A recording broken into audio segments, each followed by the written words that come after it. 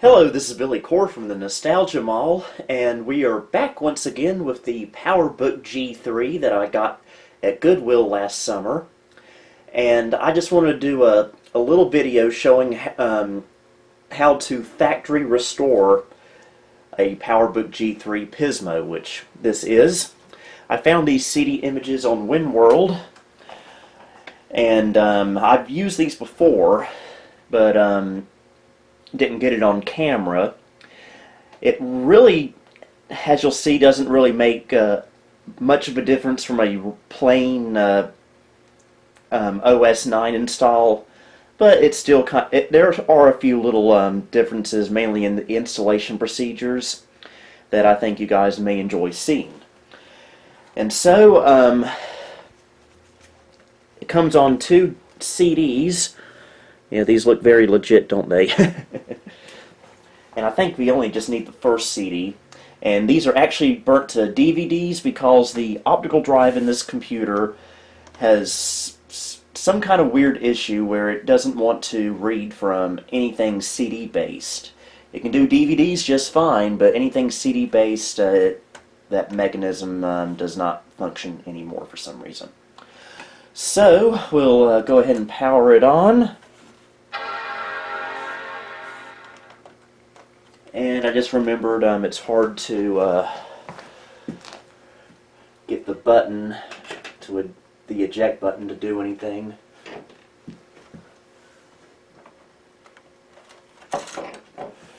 So we will do that. And of course it's already going to boot into the existing OS 9 install I have on this laptop because I wasn't quick enough to get the disk in. Okay, let's go ahead and restart. And it did show up in the Finder a minute ago, so it is reading it. So let's hold down the C key. I believe that's how you get it to boot from the CD. Remember, I'm not an expert when it comes to Macs of really any era, old and modern. It's reading the disk, I think. Please don't make that wind down noise. Okay.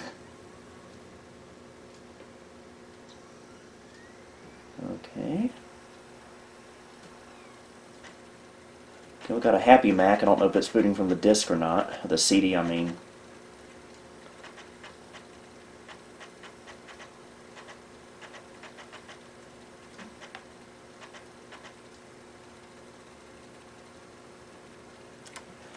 Go ahead and let go of that C key.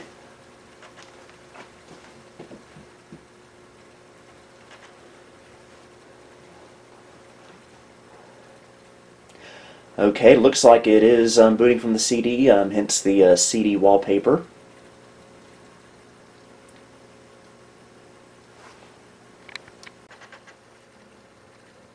And here we go. PowerBook installs CD. And so, the first thing we'll do is, I guess, wipe the hard drive, or CF card in this case. Go to Drive Setup,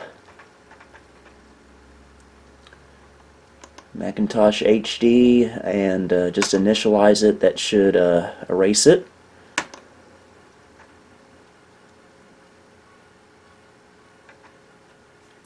Initialization was successful. Wonderful.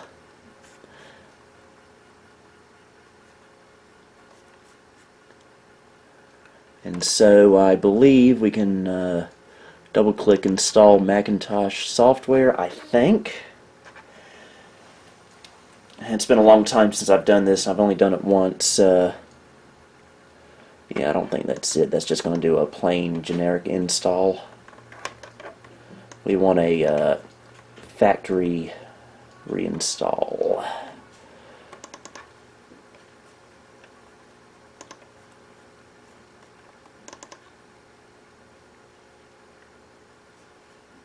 Okay, that's not it.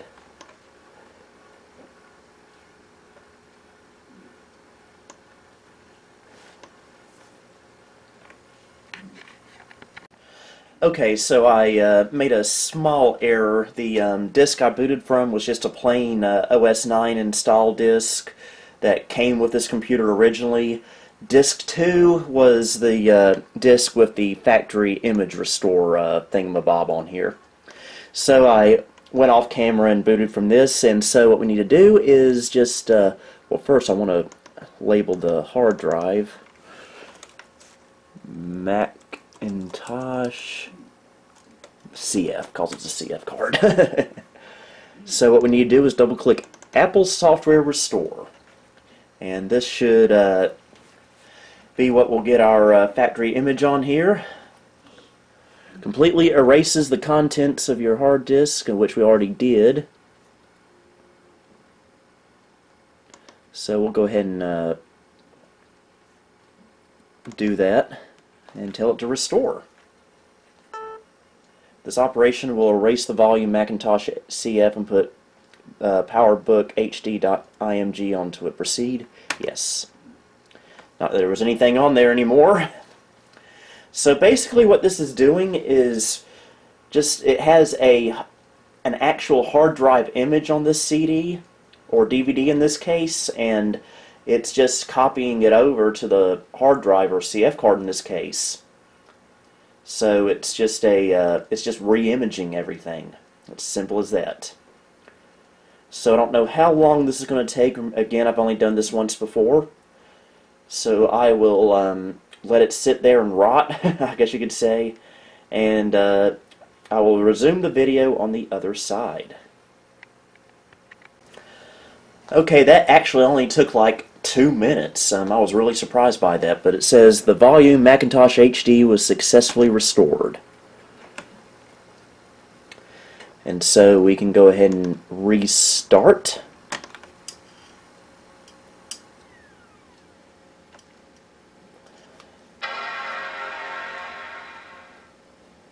Sorry for the little lens glitch there.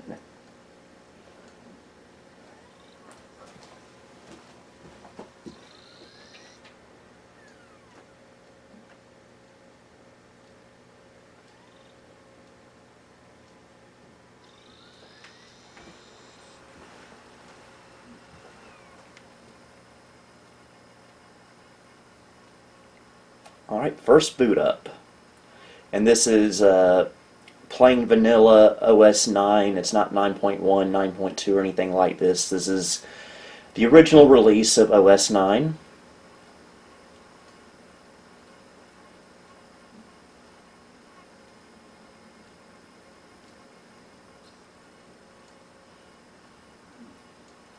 Loading all the extensions there.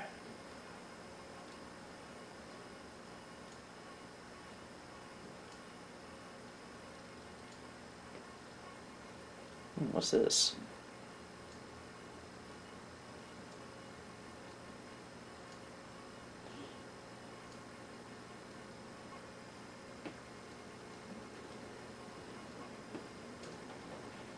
It's a windy day.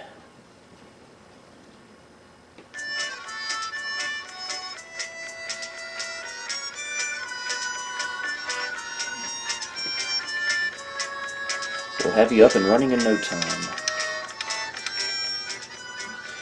Let's set up your PowerBook. To get started, just click the continue button. So this is what would happen when you would first boot up your PowerBook after taking it out of the box years ago. And it shows you how to use the trackpad.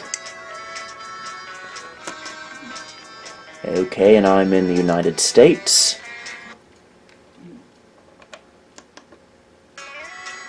Okay, a new Apple product is a valuable investment. You can protect your investment by registering your computer now. Okay, is there a way we can not do that? Nope. We have to sign our life over to Steve Jobs, apparently. So let me put in some of this information. Okay, where will you primarily use this computer? Big business. That amuses me for some reason. What best describes what you do? Do you guys really want to know that? I do, oops, I make YouTube videos, so I guess I'm technically a web designer slash webmaster. You don't hear that word much anymore these days, webmaster. I would like Apple to send me offers. No. I would like companies with related products to send me information. No. Your registration will be automatically sent to Apple. Do you want to go on the internet? No, not right now. Are you sure? I said no. Okay, and we will send the registration in later. Translation, never. Thank you. We will send your registration to Apple when you get on the internet. Whatever. That was an interesting little welcome intro video, I have to say.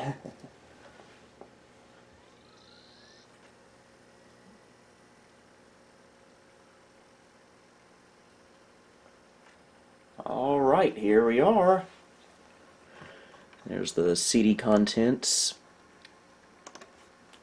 And we'll go ahead and eject the CD. So that wasn't too complicated at all. We have now successfully restored this PowerBook to factory settings. And other than the PowerBook G3-esque background, there's really nothing too different from a bog standard OS 9 install. And does the battery still work on here? Yes, it does. I better plug it up. The battery was almost dead anyway, so. So yeah, that's an interesting little look at how you would restore your PowerBook G3 to factory settings, and how your PowerBook G3, what it would have done when you first took it out of the box 20-some years ago. So I hope you enjoyed this video. Until next time, this is Billy Core, signing off. Thank you for visiting the Nostalgia Mall. If you liked what you saw, please like, subscribe, and follow me on Facebook, Twitter, and Instagram.